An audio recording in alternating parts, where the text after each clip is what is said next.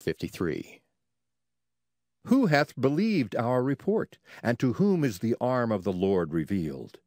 For he shall grow up before him as a tender plant, and as a root out of a dry ground. He hath no form nor comeliness, and when we shall see him, there is no beauty that we should desire him. He is despised and rejected of men, a man of sorrows, and acquainted with grief, and we hid, as it were, our faces from him. He was despised, and we esteemed him not. Surely he hath borne our griefs, and carried our sorrows, yet we did esteem him stricken, smitten of God, and afflicted. But he was wounded for our transgressions, he was bruised for our iniquities. The chastisement of our peace was upon him, and with his stripes we are healed. All we like sheep have gone astray. We have turned every one to his own way, and the Lord hath laid on him the iniquity of us all. He was oppressed, and he was afflicted, yet he opened not his mouth. He is brought as a lamb to the slaughter, and as a sheep before her shearers is dumb, so he openeth not his mouth. He was taken from prison and from judgment, and who shall declare his generation? For he was cut off out of the land of the living. For the transgression of my people was he stricken. And he made his grave with the wicked, and with the rich in his death, because he had done no violence, neither was any deceit in his mouth. Yet it pleased the Lord to bruise him. He hath put him to grief. When thou shalt make his soul an offering for sin, he shall see his seed, he shall prolong his days, and the pleasure of the Lord shall prosper in his hand.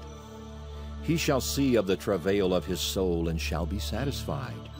By his knowledge shall my righteous servant justify many, for he shall bear their iniquities.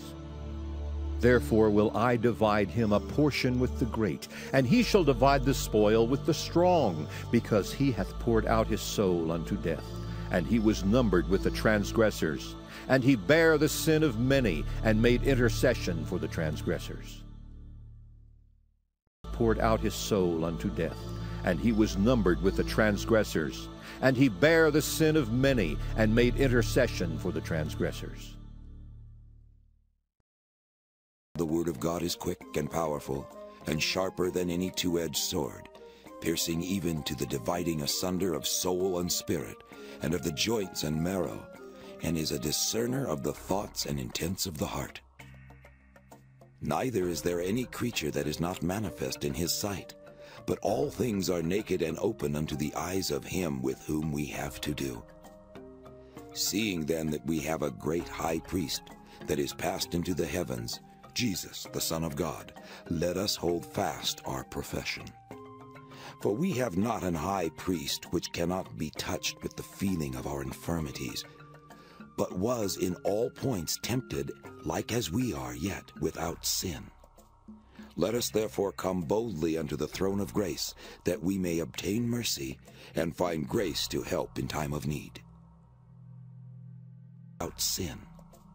Let us therefore come boldly unto the throne of grace, that we may obtain mercy and find grace to help in time of need.